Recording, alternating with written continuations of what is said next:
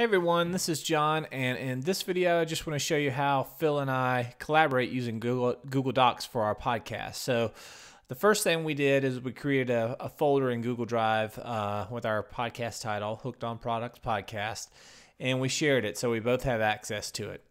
And in the first part of the blog post, I spoke about our initial notes and figuring out when we want to do it, how we want to do it, and that's what this is. So we were both able to add information to this doc as far as product names and topics and guests and the format, and it made it really easy for us to share that information back and forth.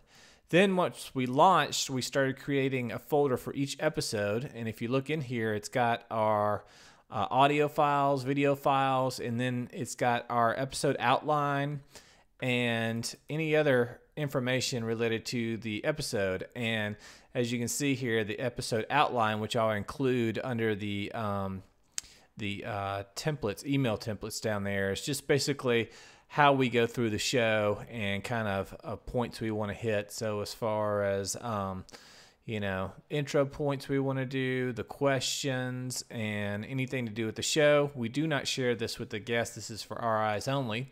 And what's nice also is we, as we record the show, we can in real time keep show notes in here in this doc.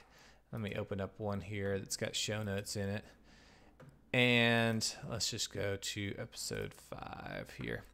So, we can see each other type back and forth as we're recording the podcast and write down notes or say, hey, you take this question or wrap this up, and we can just kind of communicate back and forth as the podcast is going on without the guest seeing it, which is really nice.